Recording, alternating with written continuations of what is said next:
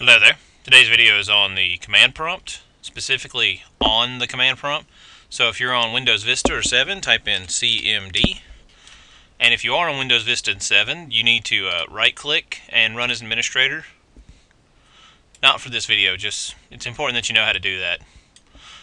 On Windows XP, you hit Start, Run, CMD, Enter. There's no UAC, user account control, on that operating system. So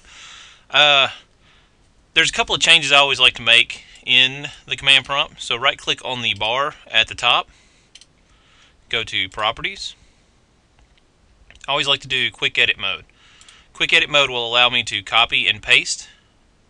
So I can highlight something, press the Enter key.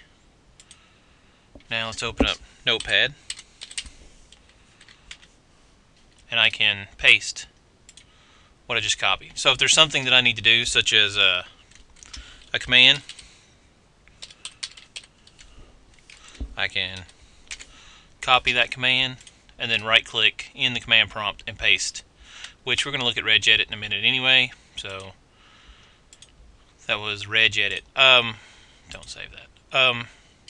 You can right click, go to properties. You can also change your that option was quick edit mode. That allowed the copy and paste. You can also change the size of the window.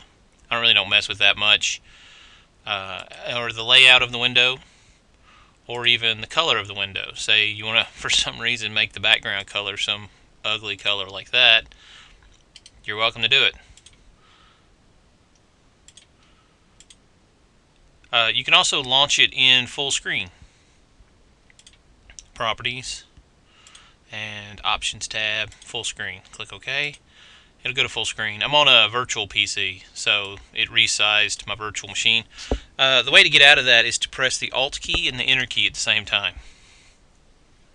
So right click, go to Properties, and it's back to Window. Or you can just go to it by doing Alt Enter. So there's a couple of things I wanted to show off in the registry. I usually don't recommend going to the registry, but sometimes I do these videos and people will tell you how to do this stuff in the command or the comment section. So go to registry, local machine, sorry, not local machine, current user, HKey current user, software, Microsoft,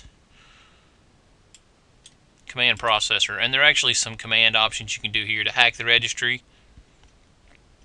But I wouldn't recommend. I don't like going in the registry myself, so I don't recommend other people go into it either. But that's it. You can go to Properties. If you change any of these settings, they don't change back quite as easily. So what you need to do is right-click and go to Defaults, and then see what the settings are here, and then right-click and go to Properties, and change the settings here to match.